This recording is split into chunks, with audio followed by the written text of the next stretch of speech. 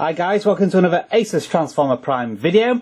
This is another great applications video, so it is available for any Android device.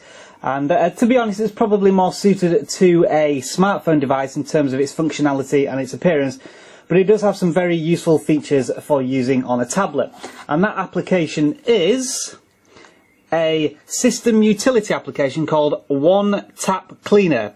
And what this actually does is, often when you have to clear defaults, clear cache, clear memory and so on, you have to go through a series of options in the settings buttons on the Android operating system. But what this does is brings everything together into just basically one click. It shows everything all on one page, and then you can decide to clear it all or clear a few things individually. So let's go into the application straight away and we'll see some of the options that we have when we just finish with it doing its thing. So we have some options here: clear cache, history cleaner, call and text cleaner. Obviously we're not going to use that on the Prime.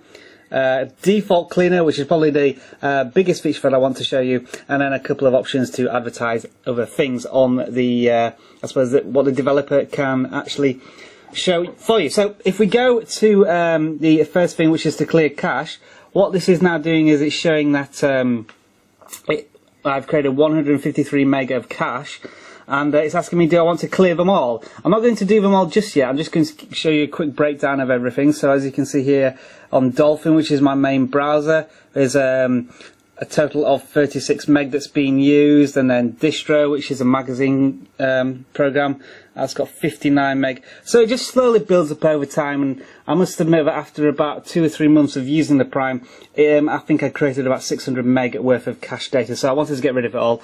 And simply, I just went up to the top and used the clear all cache files. And I must admit, I did see a bit of an improvement in the actual performance on the Asus Transformer Prime, so it had clogged up a little bit. The other big feature that I want to show you, of course, I'm sure you'll understand what history cleaner is, clearing passwords and sites you previously visited. So I want to go straight onto this one, which is a default cleaner. And I've shown you on a couple of occasions, when you launch a browser, for example, it will automatically default to a Dolphin, or if you have the home launcher, when you press the home screen, where does it actually go? I've got this set to currently Go Launcher HD, and it looks as though the gallery is being launched whenever I want to look at a picture. If I select there, I can actually clear the defaults. So if I select them as I have done and then use the clear selected defaults, what will happen is there, I've cleared the defaults, I hope. Or maybe it's going to Go Launcher and then it's giving me the option to clear the default. So I guess I'll do that there now.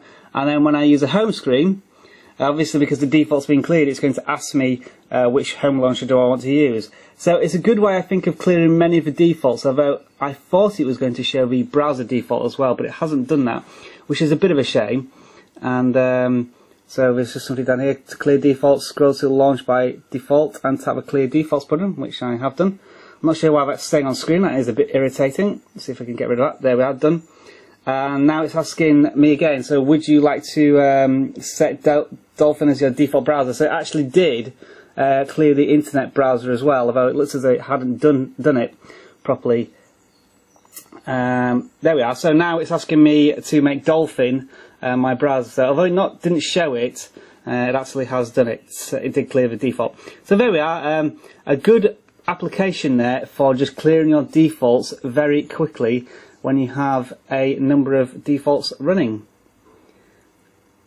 So let's just have a look at the settings and see what we can do in the settings.